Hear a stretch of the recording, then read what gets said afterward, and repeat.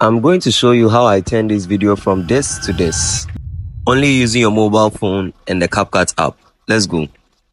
So the first thing to do is to download the Capcut app. That is if you don't have one. You can download this easily on the Apple App Store or on the Google Play Store.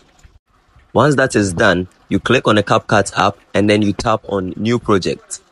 You select the background that you want to use as the background for your video and click on Add. Because we'll be using this video for YouTube, we'll go to the aspect ratio and select 16:9, which is for the YouTube size. And then click on the background and then go to transform and select crop and 16:9 as well. And adjust it so that we get a place we want to use for the background. Hit the check mark when you are done with your editing. Scale the adjusted background so that it fits to the aspect ratio selected. Extend the background so that it fits to the duration of your video. Once that is done, we'll now come to the effects and then select video effect and then blur our background a bit. So you wait as it loads and then you type in blur.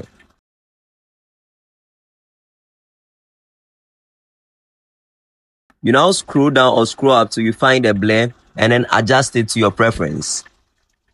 I think this is fine. You now extend the effect so it fills out the duration for your video. Once everything is done, you now go to the overlay panel and then click on add overlay and then look for the video you'll be adding.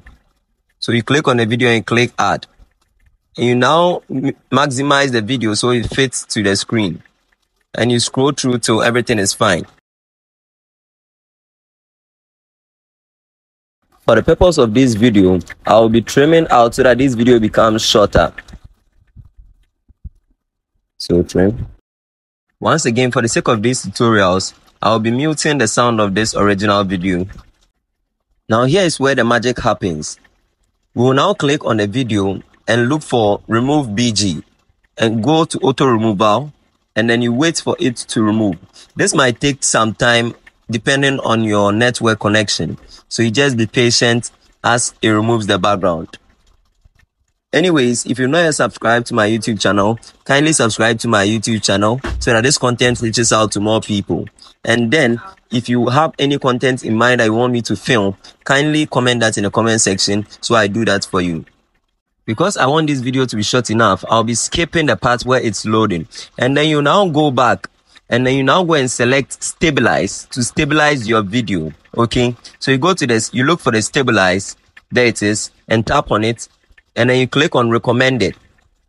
You go to OK. And then that one also take time to load as well, depending on your network connection.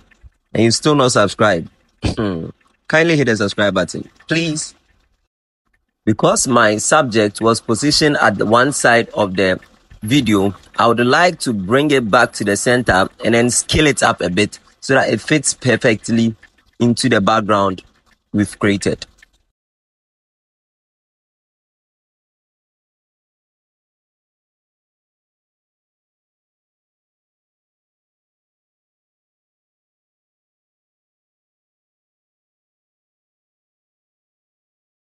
We'll now like to blend the subject and the background seamlessly. So we'll go to filters and then this part will depend on you, okay? But my recommendations will be the clear 2 and the enhance, okay?